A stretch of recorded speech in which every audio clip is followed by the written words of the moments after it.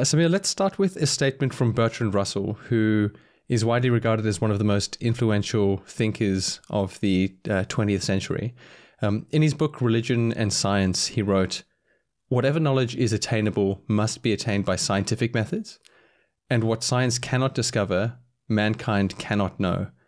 And this quote certainly ruffles people's feathers a bit. In particular, philosophers who might not think of themselves as scientists. What do you make of that quote? And do you think his assessment is correct? Well, I don't think it's a straightforward matter, actually, in part because it's not really entirely clear what the scientific method refers to.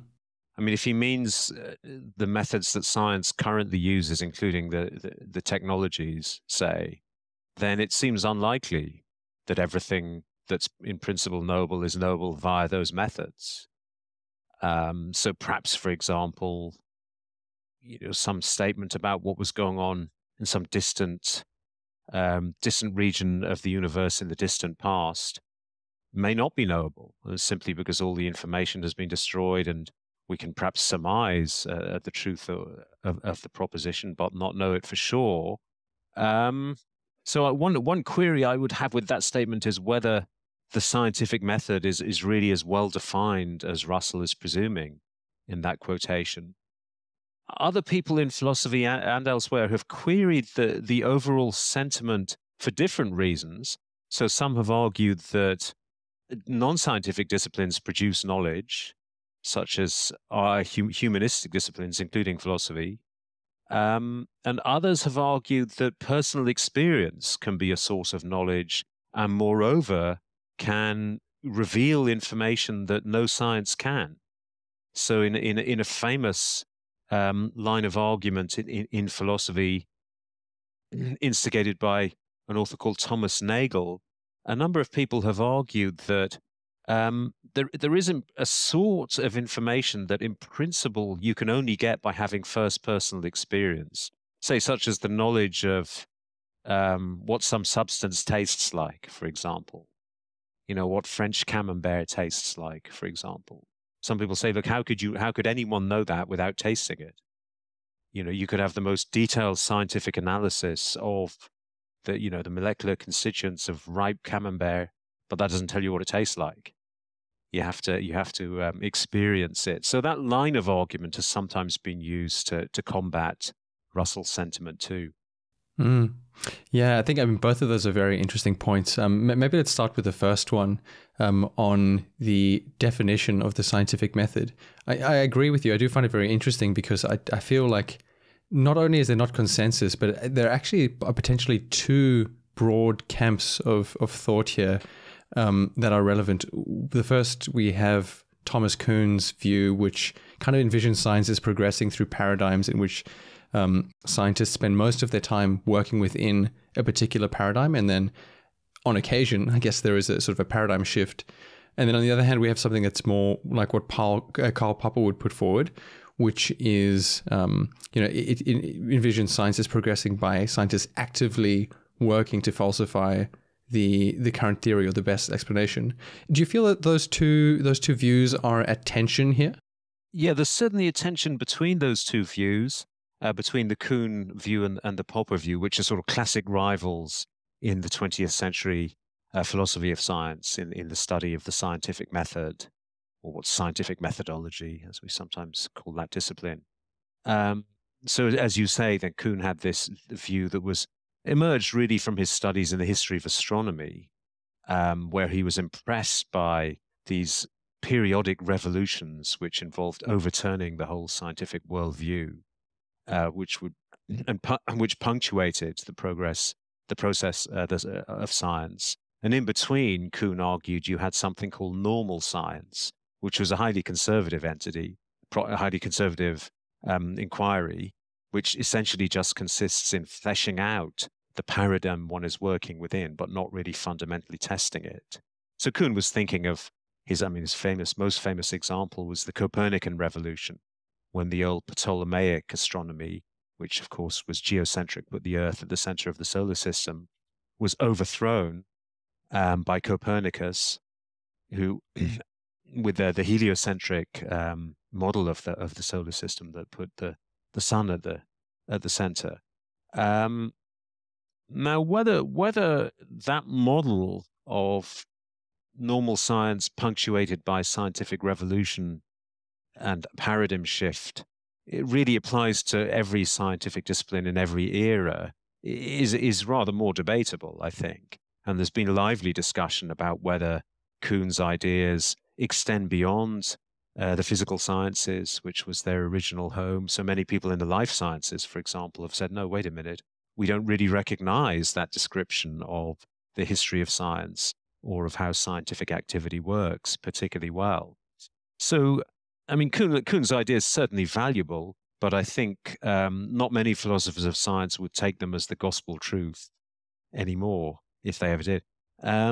Similarly with Popper. I mean, Popper had some powerful ideas, but his methodology, many of us came to feel in philosophy of science, was overly simplistic and not really true to what you see.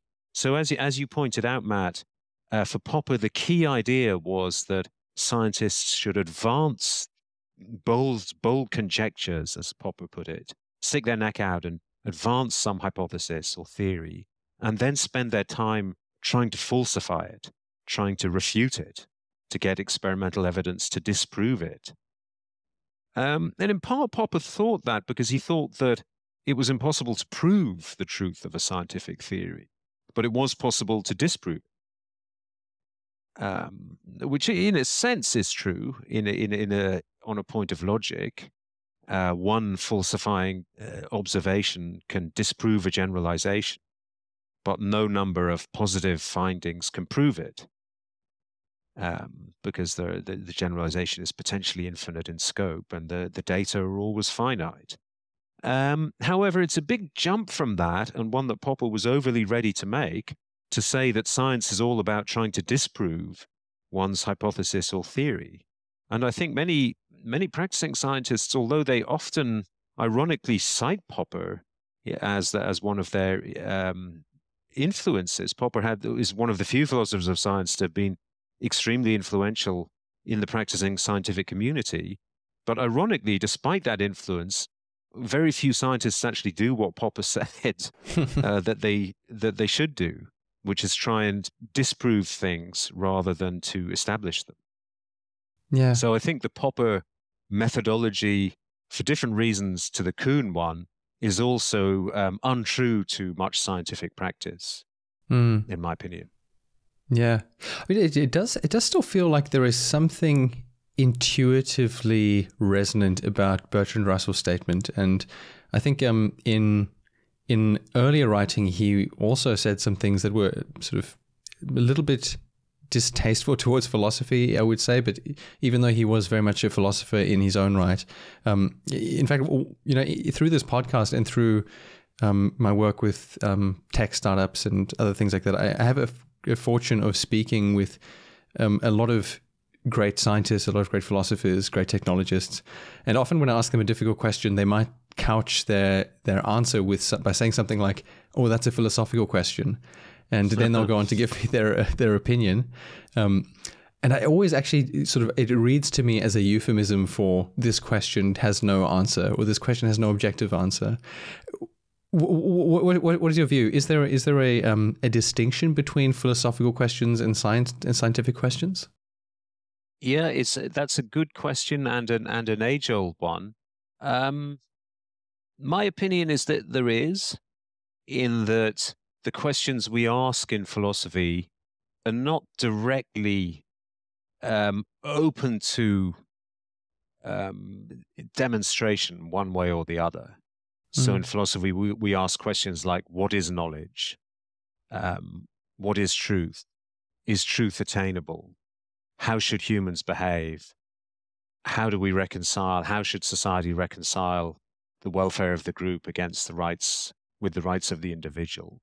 Questions of that sort, which are age-old questions and not the sort of question that admit of a final resolution that you could hope to finally answer in a way that would just settle the matter once and for all, as with some well-posed scientific questions one can do. say the question of what the molecular makeup of water is not a matter of debate. It's something that where the truth has simply been established. We know the answer. Or how many miles the moon is from the Earth. I mean, these are factual matters to which we know the answer. If there's any debate on them, then one party is just straightforwardly wrong. But philosophical questions aren't like that. And that's why they never get resolved and have been debated for thousands of years, in fact. So that's one symptom of the difference between some scientific questions and typical philosophical questions. But I think that more fundamentally, the difference comes down to the difference between empirical knowledge and what we might call a priori knowledge. So a priori means without the benefit of experience. So the scientific method, as Russell was alluding to in that quotation, is fundamentally empirical. In scientific inquiries, you can't, with a typical scientific inquiry, you can't know or even have a reasonable belief about something without investigating it empirically, studying how it actually is. So take the question of whether COVID emerged from a lab leak or from the wet market in China, that debate. Now, we still don't really know the answer for sure, but you couldn't possibly address that question without going and looking at the evidence, looking at the empirical data. That's typical of a scientific question. The way to answer it is empirical, where empirical means making observations, doing experiments, finding data. But standard philosophical questions are not really responsible to empirical data in quite the same way. So come back to the example I gave you a moment ago, the question of what knowledge is. What do we mean when we say that someone knows something? That's one way of posing the question of what knowledge is, a question that goes back to Plato and before. Now, ask yourself, what experiments or observations could we possibly do to decide what knowledge is? We could do a survey of how people use the word, know, I suppose, but that wouldn't quite tell us the answer to the question, although it might in some cases be relevant. And the lesson here, I think, is that typical philosophical questions, one can adduce reasons for and against the answers that one might want to give to them, but they're not fundamentally based on empirical information in the way that empirical information is the arbiter of scientific hypotheses and propositions.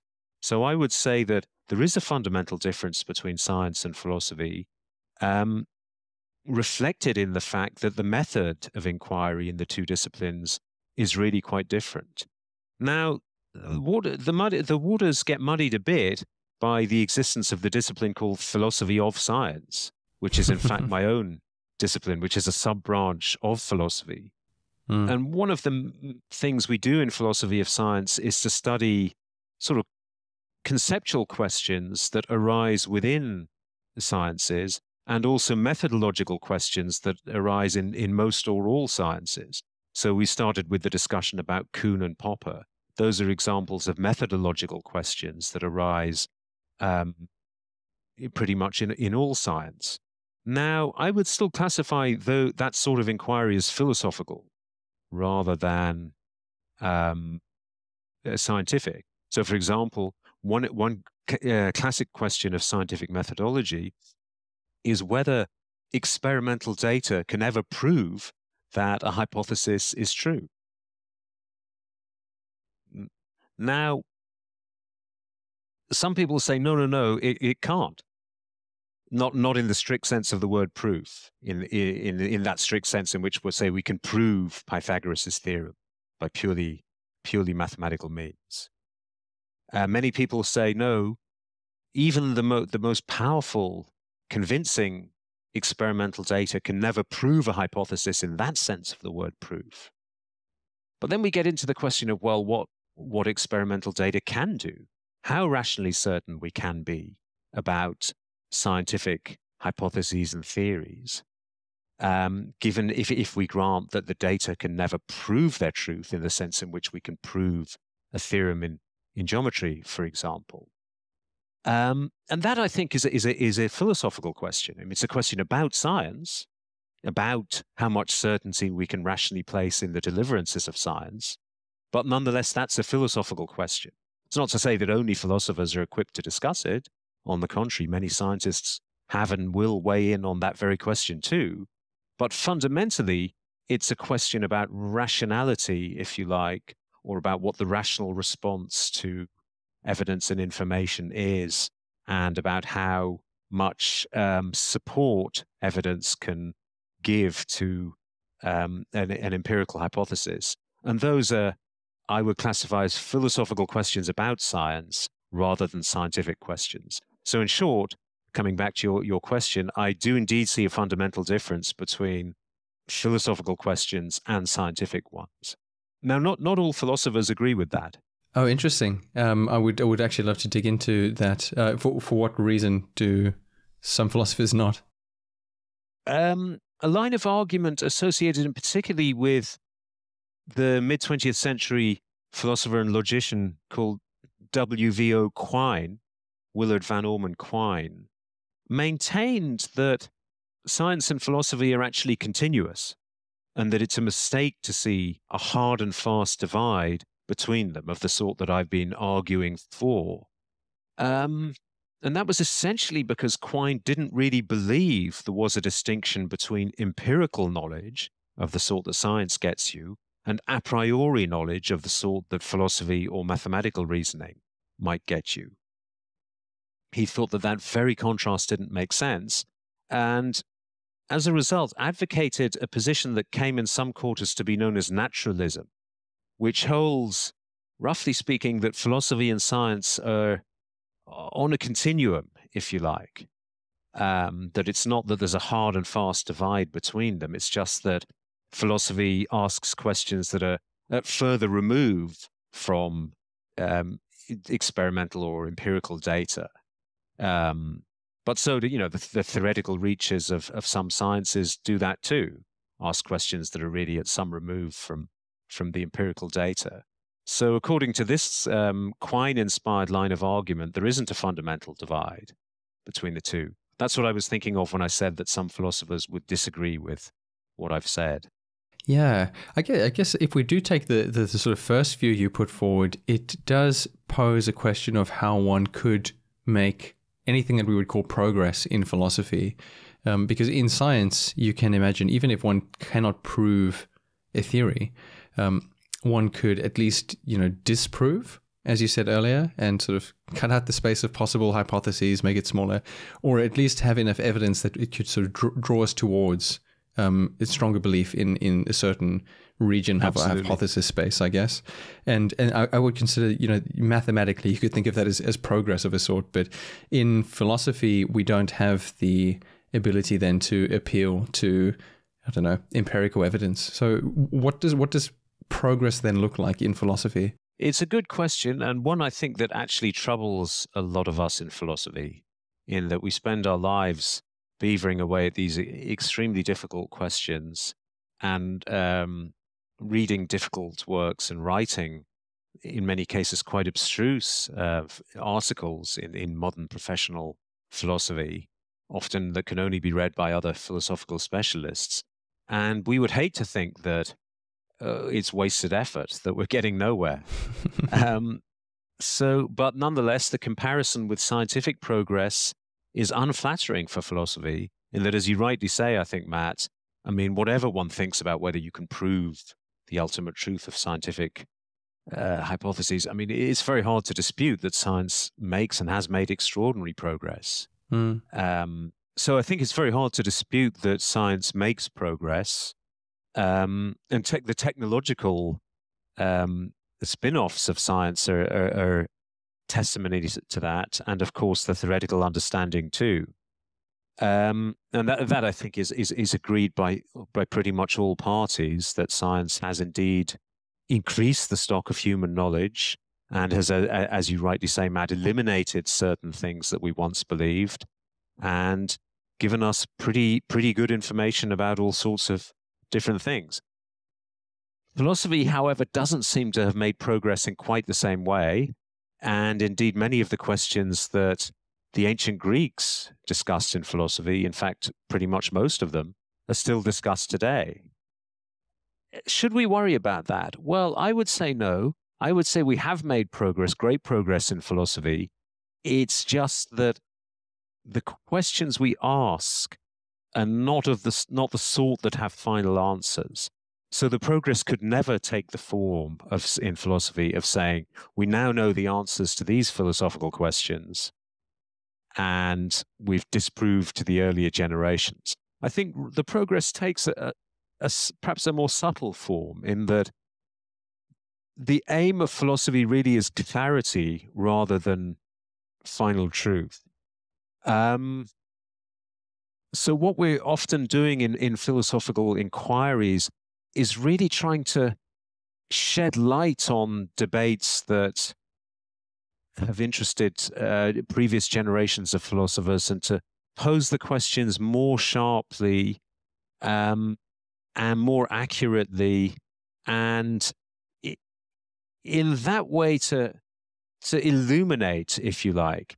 And I do think that the great advances in the field of philosophy that we call analytic philosophy, that's largely a 20th century endeavor. So, really only maximum of about 130 years old or so, probably less, has indeed brought a lot of clarity. So one of the hallmarks of analytic philosophy is to use logic and careful analysis of language to really ask exactly what the question is.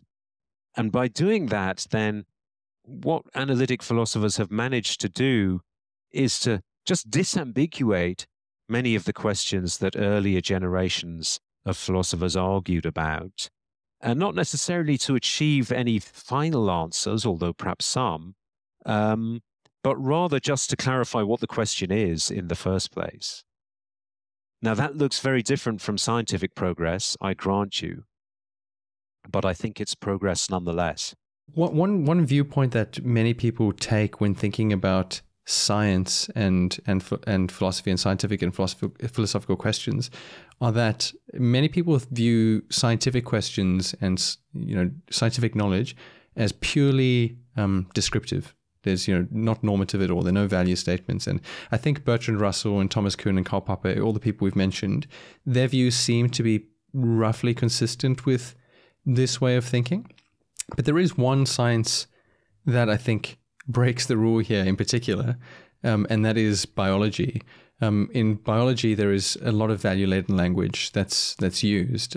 So, for example, if I look at the human heart, it's very common to say something like, the purpose of the heart is to pump blood, or the function of the heart is to pump blood. And you would never say that about a chemical reaction doing something. You never say the purpose of this reaction is to do X, Y, and Z. And so what does that mean then for biology as a science? Does that change how we think about this type of science? That's a very nice question. Let me answer it in two parts. Mm-hmm. Firstly, I agree with the general idea that science yields knowledge of what the world is like, not what the world should be like. So there's a fundamental contrast in philosophy that we make between the descriptive and the normative, where the descriptive uses the language of is. It says, this is the way the world is. The normative uses the language of ought and says, this is the way the world should be in some respect. Now, David Hume, famous 17th century Scottish philosopher, 18th century Scottish philosopher, argued that one could never get from an is to an ought, that there's a fundamental gap between those two things. And my own view is that Hume is right. And I think that that's enshrined in the scientific worldview to some extent, in that we think of the job of the scientist as just being to tell us the facts as best as possible. The question of what one does with all of that scientific information then is a sort of ethical or social or political question to be assessed by policymakers in part. So that's the is-ought divide.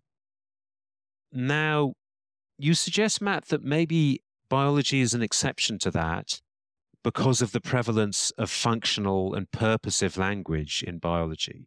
Let me firstly say I fully agree with you about the presence of functional and purposive language in biology. You gave the example of the heart. We say that the function of the heart is to pump blood, or the function of the kidneys is to remove waste products from the blood, or the function of the crab's skeleton is to protect its innards, or the function of the bird's mating display is to attract females, or whatever. So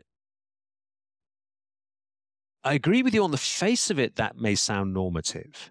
We might be saying that, what the heart is meant to do is to pump blood around the body, and a heart that doesn't do that is defective in some way. And defective is obviously a normative term. We're saying it's not doing what it should do or what it's meant to do. And now one might say, impressed by the is-ought distinction, the Hume argument, well, it seems that violates then the general idea that the job of science is to describe the world rather than prescribe.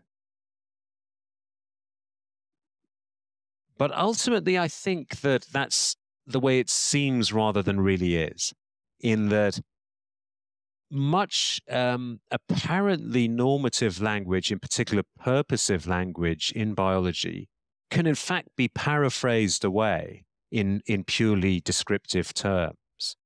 And according to one line of argument,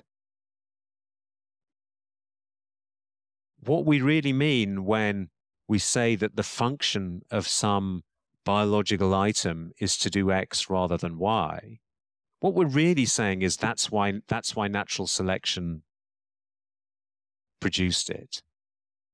So, if I say that the function of the salmon's returning to its natal home, its homing behavior, is in order to raise its offspring in a safe environment or something, then what I'm saying is it's because the homing behavior has that effect, that natural selection led salmon to do it, if you like. So according to this line of argument, function and purpose, talk of function and purpose in biology is ultimately shorthand for talking about evolution by natural selection. And so if I say that the function of the heart is to pump blood, I mean that's why hearts are there. That's why they evolved, because they do that. Whereas it's not true to say that the function of the heart is to make a thumping sound, even though the heart does make a thumping sound. That's not why hearts evolved. That's just a side effect of their true function, which is to circulate the blood. So according to this line of argument, we can translate away talk of function by paraphrasing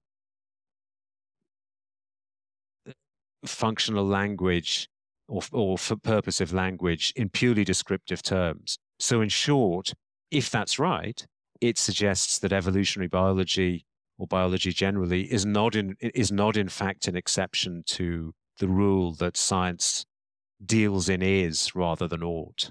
I want to later on get back to the is-ought question as it pertains to questions of ethics and morality, but I think let's spend some more time on this question of function for now. I think there are two things that come to mind here.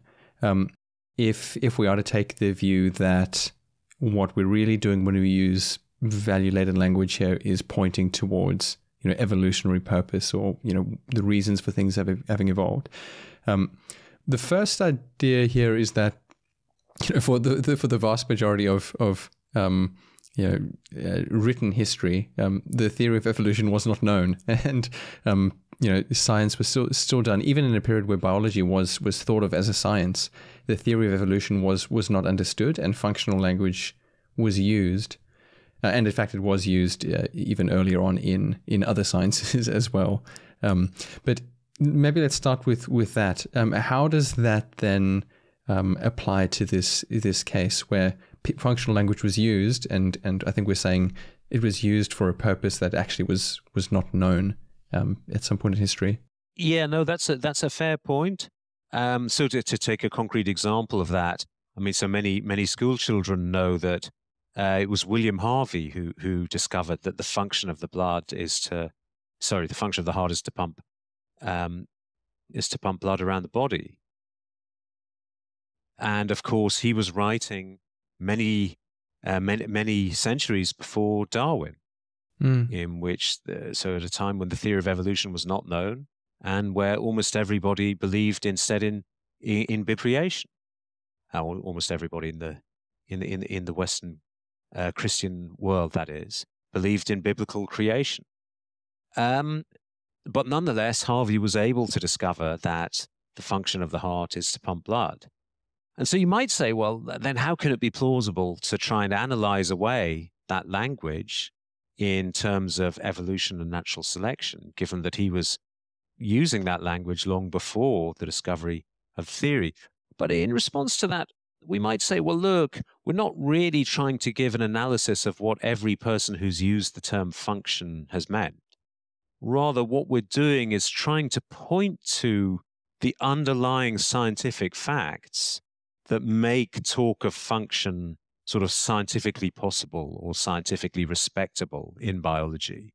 So the basic idea would be, well, I mean, functional talk gets a grip in biology, but not in chemistry or geology, precisely because the organisms that we find in biology and their subconstituents, their cells and molecules of which they're made, appear to be designed for a purpose. Now, some people, in the pre-Darwinian era thought that they really had been designed by a conscious designer for a purpose. But what Darwin did is essentially to show that natural selection was the designer, if you like. So there was no intelligent designer. Rather, the organisms came to be like incredibly well-designed machines, very well adapted to their environmental conditions because of natural selection. However, what really vindicates the functional talk is the fact of apparent design, if you like, and the design being merely apparent, which is what Darwin showed us, rather than real, as proponents of a theistic worldview believe, doesn't really matter insofar as our ability to correctly identify the functions of things is. So that would be, I think, one way of responding to the objection that you point out. Yeah, I guess that makes sense. So this language happens to be subjective or value laden in other contexts, but in this case, it makes sense and is appropriate. But it does then lead to a second objection, and this is actually, I think, a very famous objection that was first put forward by Stephen Jay Gould and Richard Lewontin in the 70s, I think. They wrote a very impactful paper arguing that those, I think they call it the adaptationist view, trying to describe traits of biological organisms by appealing to their evolutionary origins.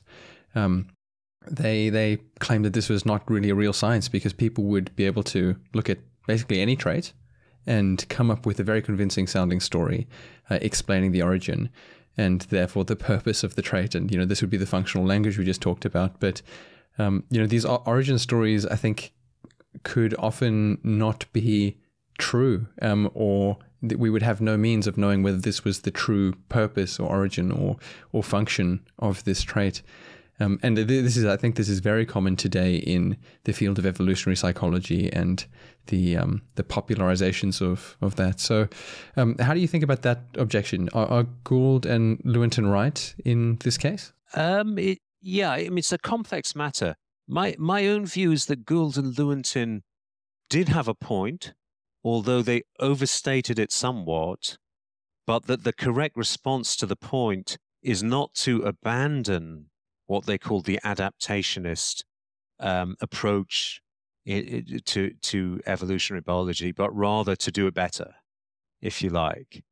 So as you point out, Matt, then one of their key worries was that, but because of their predilection for using the language of function and purpose, that what many evolutionists within professional biology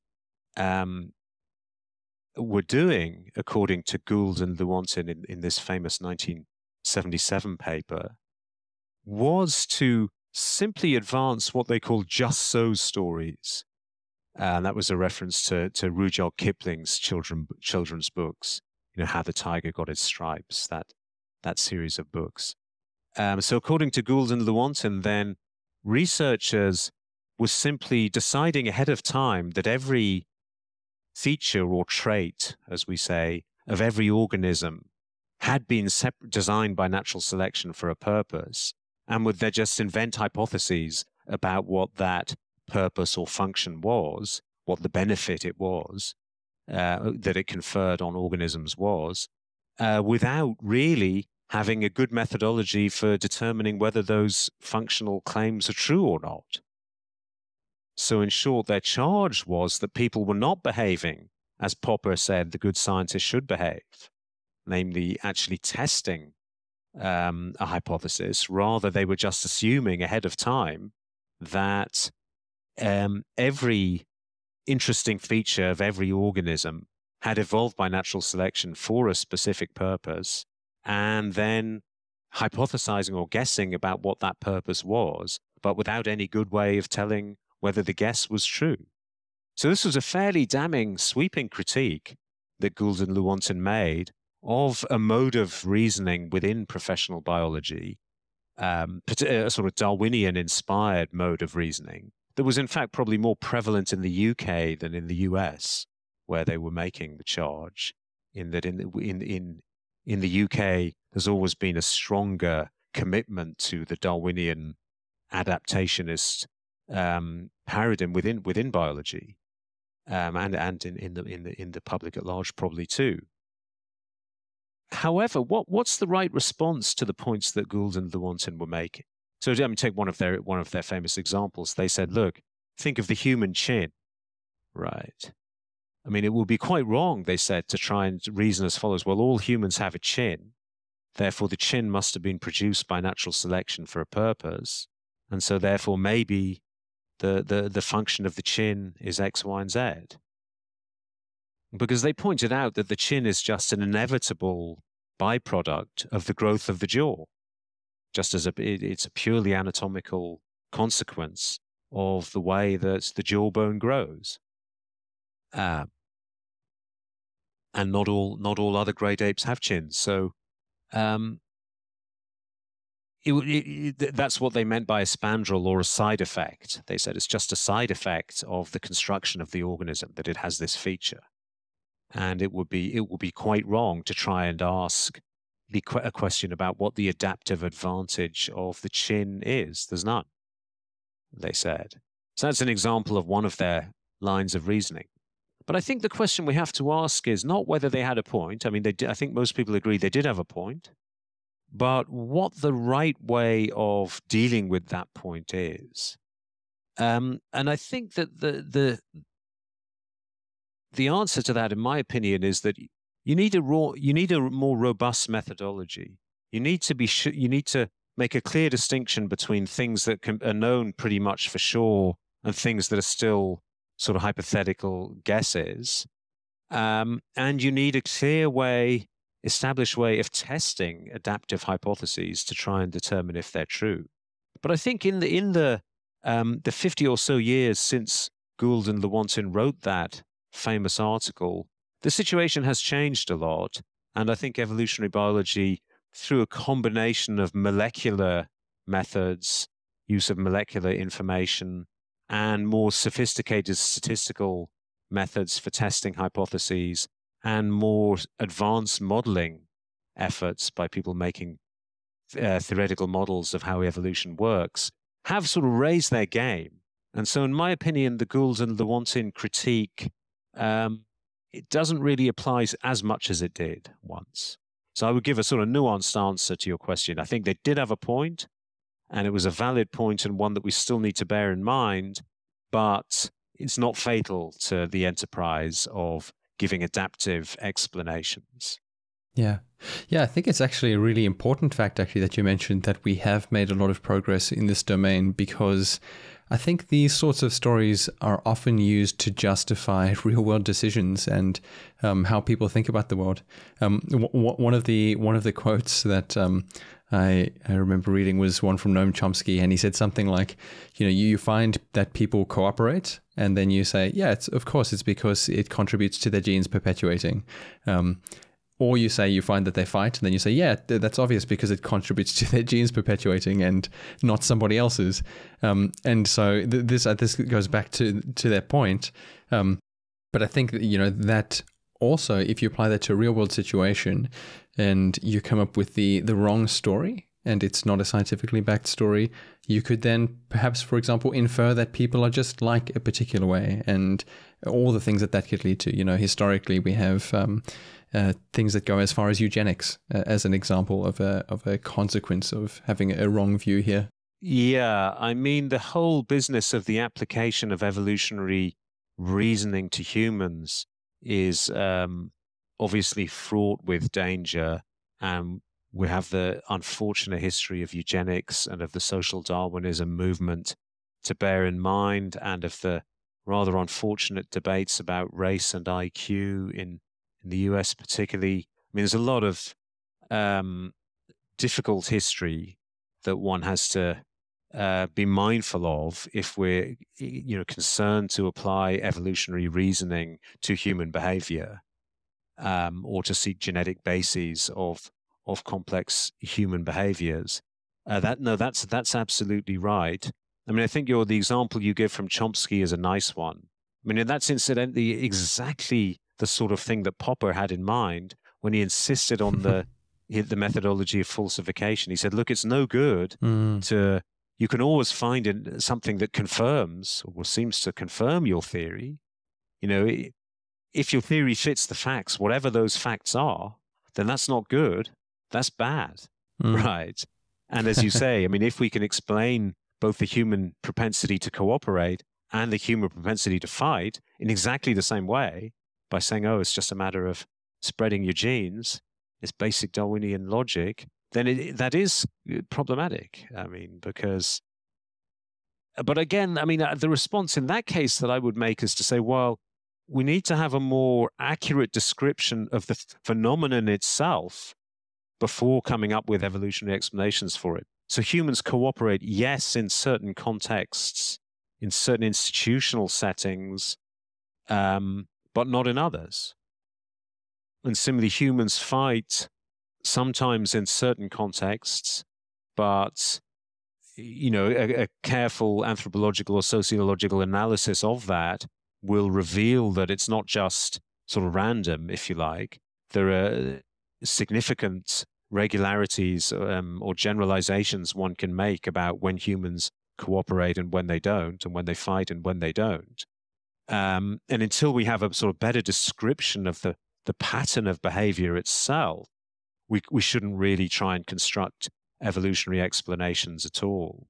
And of course, in the human case, the evolutionary explanation will only be part of the story, because culture plays such a significant role in determining human behavior, culture and social institutions, that it would be quite wrong to think that there's a very direct connection between humans' genes and what the natural selection has selected our genes for and our behavior.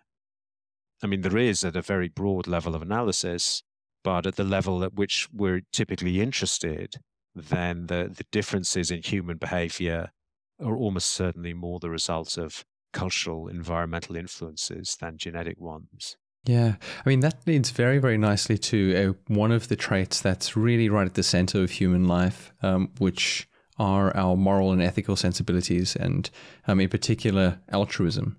I think that pertains to the first part of Chomsky's quote. I mean, as with other human shapes you talked about, I think as you said, the scientific consensus is that there are aspects of this that have evolutionary roots, and maybe there are cultural influences and so on. But I would like to explore the evolutionary roots then in light of what we've just talked about. I mean, the evolutionary origin of something like altruism, it's a big topic in itself, and could warrant a podcast. But perhaps we could just briefly set the picture here on our leading theory for evolutionary origins of altruism, because I think this will lead very nicely back to the no autumn is point that we talked about earlier on, which I want to get to. So maybe we need to touch on concepts like levels of selection and group selection and kin selection and those things. But could you quickly set the picture for me here on this question? Yeah. I mean, I think first of all, we need to distinguish whether we're talking about humans or non-humans, because the term altruism, is used in biology in one sense and is used in application to humans in both in the field of psychology, but also in day-to-day conversation in a slightly different sense. There's a relation between the senses, but they're different. So let's firstly talk about the biological sense. So what one means in biology when one describes some animal behavior as altruistic is that it imposes a cost on the actor, the organism that does the action, but benefits someone else. So, sharing one's limited food supply with other members of the social group or something would count as altruism.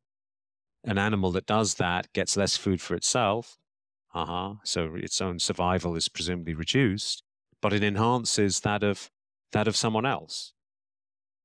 And now, this immediately raises the question of how altruistic behavior, which in that sense is relatively common throughout the animal kingdom, and indeed not just the animal kingdom, we find it in microbes, in particular in bacteria, remarkably engage in similar sorts of behaviors that are individually costly but that benefit others,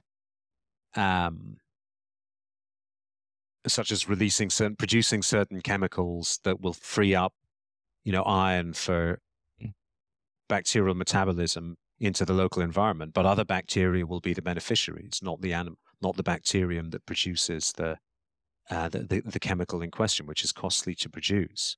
So altruism of that sort is common throughout the living world.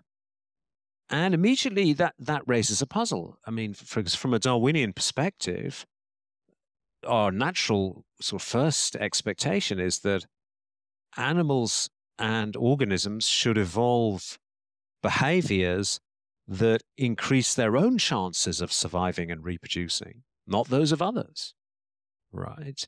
So then how can the existence of altruism be reconciled with basic Darwinian principles, with the basic Darwinian idea that, there's a competition between individuals, and individuals who exhibit behaviors that bring the most chance of surviving and reproducing will prosper and spread their genes vis-a-vis ones that behave altruistically, for example. Now, this puzzle was indeed fully appreciated by Darwin himself, both in The Origin of Species and even more so in his 1879 book, The Descent of Man, in which in a famous passage, Darwin posed the puzzle of altruism by imagining how altruistic behaviors had evolved in early hominids. So Darwin in particular was talking about early hominids who were willing to sacrifice themselves for the good of others in their tribe or group. So as Darwin famously put it, he said, "He who was ready to sacrifice his life would often leave no offspring to inherit his noble nature." So in saying, with that quotation, Darwin was precisely saying, look, there's a puzzle here. We've got the theory of natural selection, leads us to assume that individuals will look out for themselves. But then we've got the existence or supposed existence of self-sacrificial tendencies in early hominids. How do we square them? Now, There are a number of possibilities. I mean, one possibility, and this is what Darwin hit on himself in that same discussion in The Descent of Man, is that natural selection may in fact be operating at the group level, not the individual level. So it might be that in group-on-group competition, groups containing lots of altruistically inclined individuals who look out for the common good will prosper over groups containing selfish ones. And so it might be that we need to think of selection between groups, not just between individuals, to understand how altruism evolved. That's one theory, sometimes called group selection, also known as multi-level selection. Another idea that is related in a way, although arrived by a very different route, and in fact, it wasn't the true relation between this idea that I'm about to expound and the group selection idea only came to be understood relatively recently. But in any case, this second idea is sometimes called kin selection. And this is associated particularly with authors like W.D. Hamilton, the Oxford biologist, an inspiration for Richard Dawkins, and it's at the heart of much of Dawkins' early work, is the idea that we need to think in genetic terms.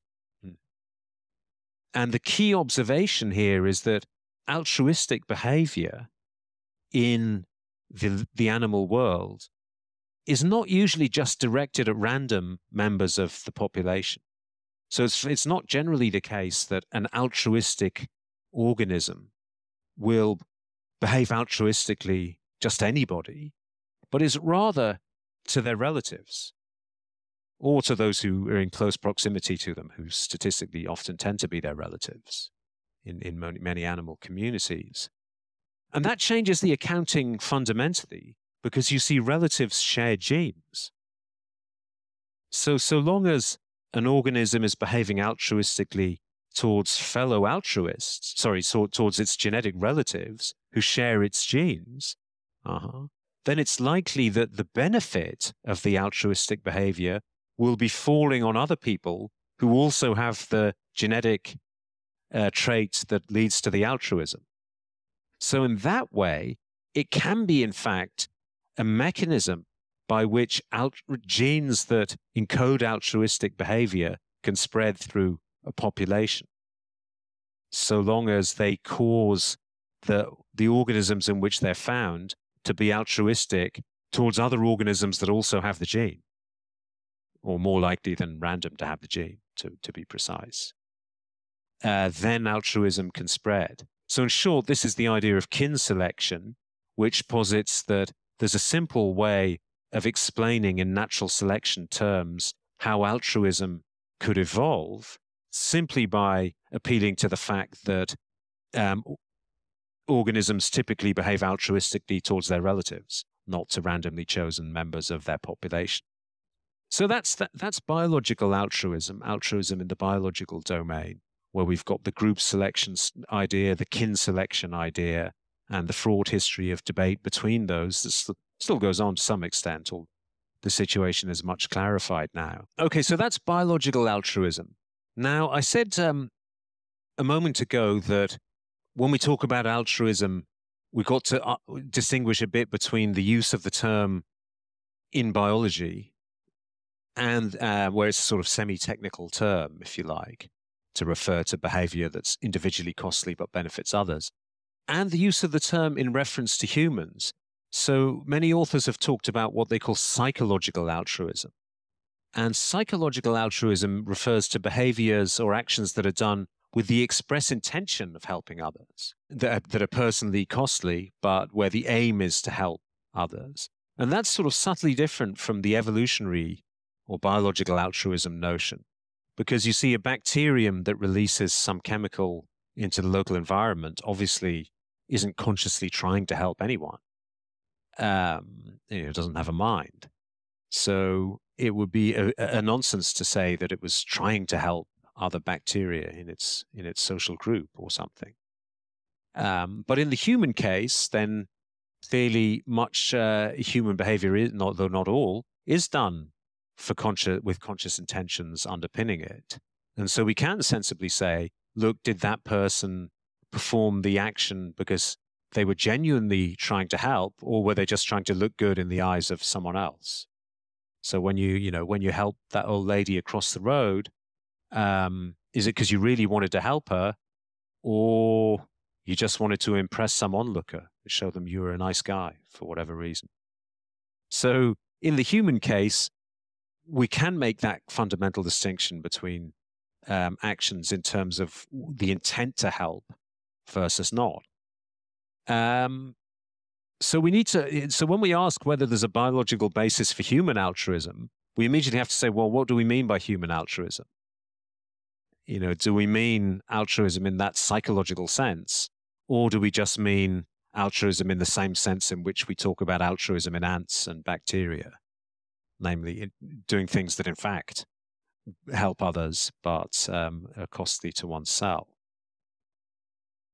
So I think the question of the biological basis for human altruism is complicated by that sort of semantic or conceptual distinction.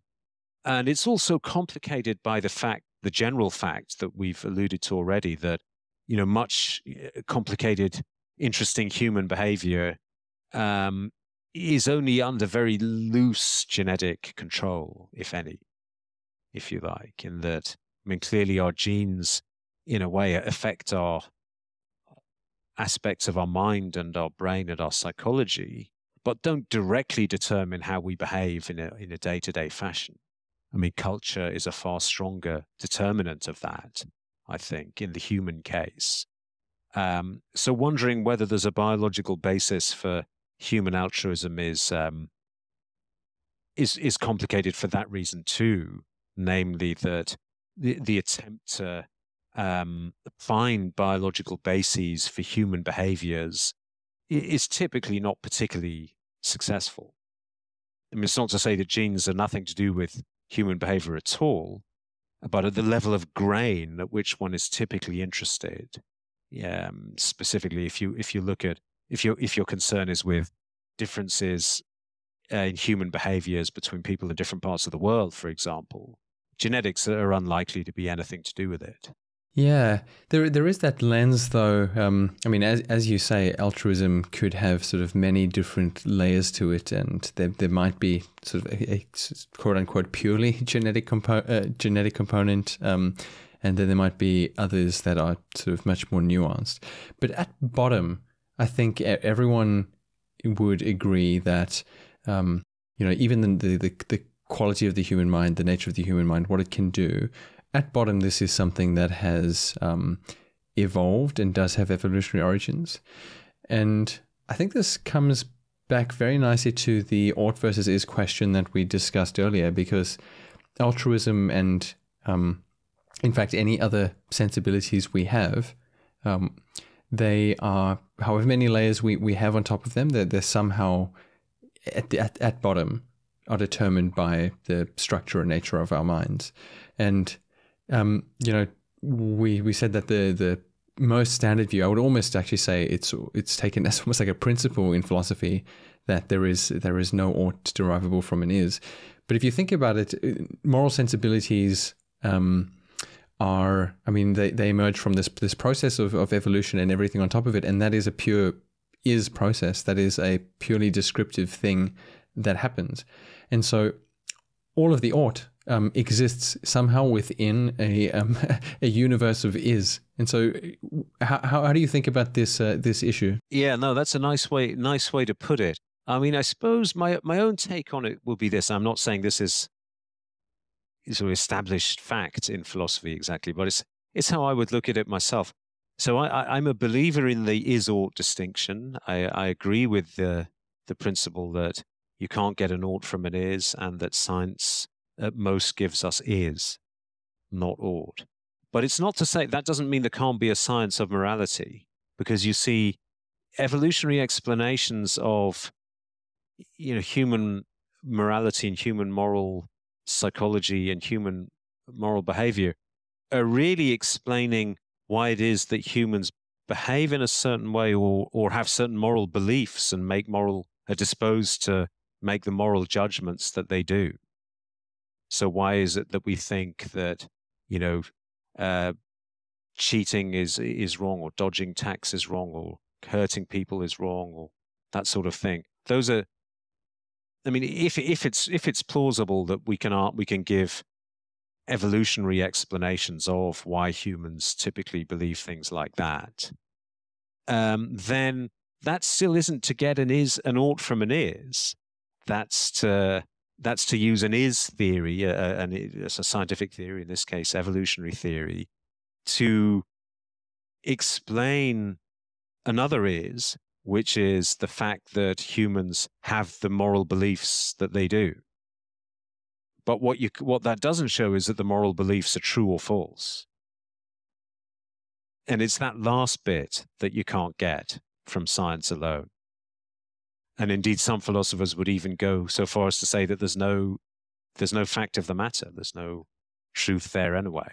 Yeah, I think people who are not maybe as schooled in this philosophical question, I think can maybe take the no ought from is statement as maybe less sort of logically robust as it potentially is, and maybe take it into sort of more everyday. Because I think what we're saying is, you could scientifically show that perhaps, the vast majority of humans would share some sort of moral sensibilities. And we could say that the reason that happens does have evolutionary roots and so on, and other things. But you could imagine constituting a brain differently, such that those sensibilities wouldn't be held. And I guess in that sense, no ought from is makes sense. But there are still truths that almost every single person would hold, or sort of at least beliefs that almost every single person would hold. And so is that consistent with your view here? There's sort of like this abstract theoretical sense in which no ought from is holds, but nevertheless, there are views that are consistent across basically all of humanity. Yeah, I mean, I think that's compatible with what I'm saying. So, although I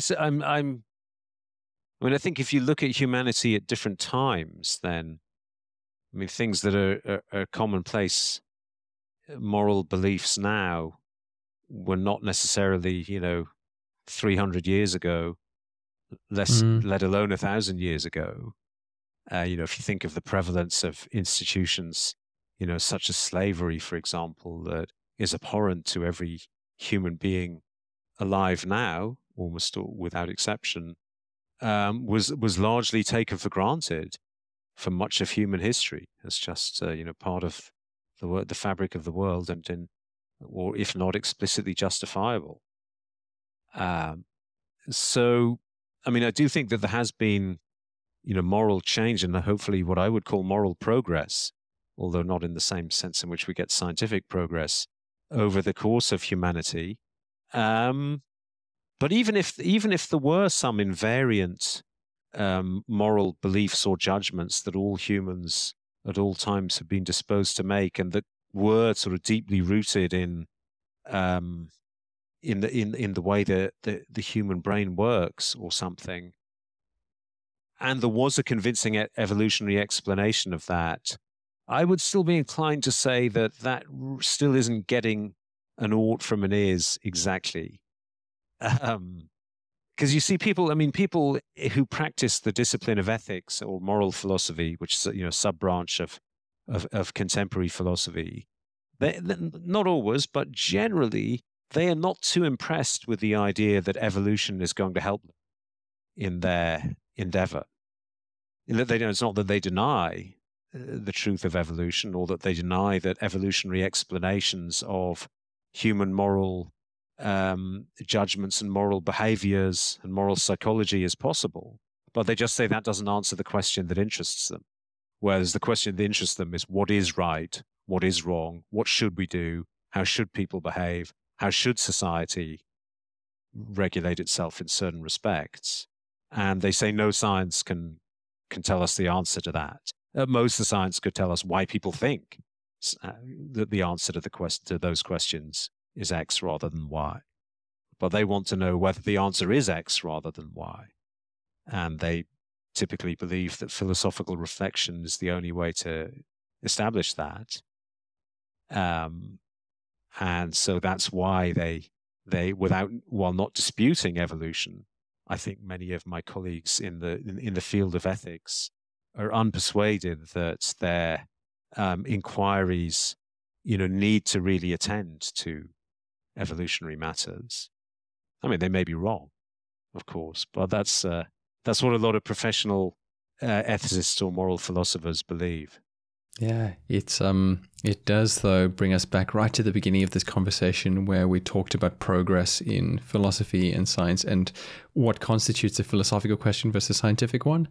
And perhaps it's a conversation for another day. But if those people do believe that these questions are in the realm of philosophy, then I think we need to revisit the discussion we had at the beginning about progress in philosophy and answering philosophical questions. Yeah, no, that's right. I mean, it does lead us right back to that vexed question of whether there's progress in philosophy and whether the philosophical method can float free, or philosophical inquiry, let's say, can float free of scientific inquiry or not. I mean, there's a sort of growing minority of people in philosophy who subscribe to what's called naturalism that I mentioned earlier, which they often take to be the view that, in order to make advances in philosophy, you have to attend to what the sciences say. And although I myself am a philosopher of science and love science, I'm neutral on that question, in that I think that in reality, many philosophical inquiries, particularly in fields such as ethics and metaphysics and epistemology, although it's useful and instructive to bring those discussions into contact with science, ultimately many of the questions that are discussed in those disciplines are questions to which no scientific information is really relevant. Yeah, well, Samir, I know our time is short, so maybe let's bring our listeners towards your books and what you're working on. You've written several very interesting books on these topics and others. If people want to find out more, dig deeper into these topics, where would you send them? Where should they look? I've written two books in the Oxford University Press very short introduction series that I think might be relevant to readers, depending on how much they know about these topics. So one of those is called Philosophy of Science, a very short introduction, and the other is called Philosophy of Biology, a very short introduction. And they give a sort of synoptic overview of these two subdisciplines of philosophy, which is where I've done most of my work. That's the first subdiscipline being philosophy of science, and the second subdiscipline being, a subset of philosophy of science, that's the philosophy of biology, which addresses sort of conceptual questions within the modern biosciences. So these discussions that we've been having about function and altruism and adaptationism and Gould and Lewontin, they're all covered in that little book. But the first book, by contrast, the Philosophy of Science one, deals with the Kuhn versus Popper issues that we talked about, the question of the scientific method, how much certainty we can have in the results of science, general questions in the field that pertain to all of scientific inquiry rather than to one discipline in particular. So yeah, if you haven't read those ones, I would encourage readers to. Although I should say they're short books and are relatively introductory, but they are written in a way that I hope makes them accessible to anyone, irrespective of how much philosophy they know. In that, unlike many philosophy books, what I tried to do when I wrote those is to sort of minimize philosophical jargon and just write in as plain spoken a manner as possible. Yeah, and in general, it's a very nice book series. I remember at Christ Church College in the library, they had what looked like the entire selection of them all across the shelf there. And so I got to delight myself. So definitely worth a read. On the topic of books, which book have you most gifted to other people and why? Which book have I most gifted to other people and why? Well, I've given Richard Dawkins' The Selfish Gene to many, many people. I must say. Sorry, I thought you were saying that you had given Richard Dawkins a copy of No. Selfish Gene. His book, The Selfish Gene. I've given as Christmas gifts and gifts to many people over the years. Although it's extremely well known book by now, and its lessons have largely been assimilated, I think, by many people, by many sort of academic writers and with an interest in evolutionary biology. I still think it's an extremely powerful and compelling message, not one that I would say people should swallow wholesale uncritically, but I still can think of no better written, more instantly interesting and arresting popular science work than that one. I mean, Richard Dawkins is not a big fan of philosophy, but I'm a big fan of his work. Likewise. Next question is, what advice would you give to somebody who wanted to succeed in your field? I mean, the key in philosophy of science is really the integration of the science and the philosophy. I mean, so you have to know a lot of science, but you also have to have a philosophical sensibility. And neither of those on its own is really enough.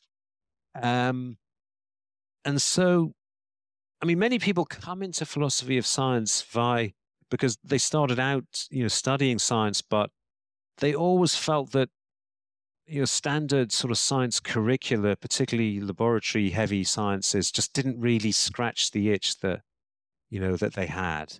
That they always were, asking some question that the teacher didn't really want to answer, like questions, what does it really all mean? How do you know that's true for sure? That sort of thing.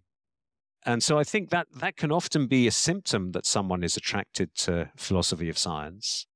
But it's not the only way into the subject. So in practical terms, I would say that, philosophy of science is a difficult subject to get into because you basically have to,